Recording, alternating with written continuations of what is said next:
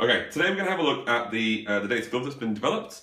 It runs with a SparkFun Joypad and a sort of hand-wired data glove attached up to an Ardunio Leonardo. So what I've done is I've put it in. It acts as a USB keyboard and it's going to run the game Half-Life. So this is Half-Life. I can move forward on the joypad and start walking through.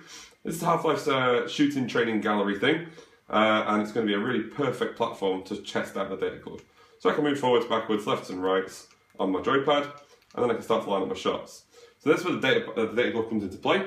What I've got is I've got two buttons. I've got a bend sensor down here and a bend sensor down here. The orange wire, the middle finger, acts as a trigger, so as I pull I can fire a shot. And the blue sensor acts as my reload button. Like that. So now I can have a quick wander around. So all I'm doing is I'm wandering around with my joypad, and I can find targets and I can hold them down, reload, or I can start to take little pot shots of things. See if I can get this one over here. I apologise for my poor accuracy. And then this one here, so I've got to smash the glass and then shoot the target. And I can reload. Perfect. Thanks for watching.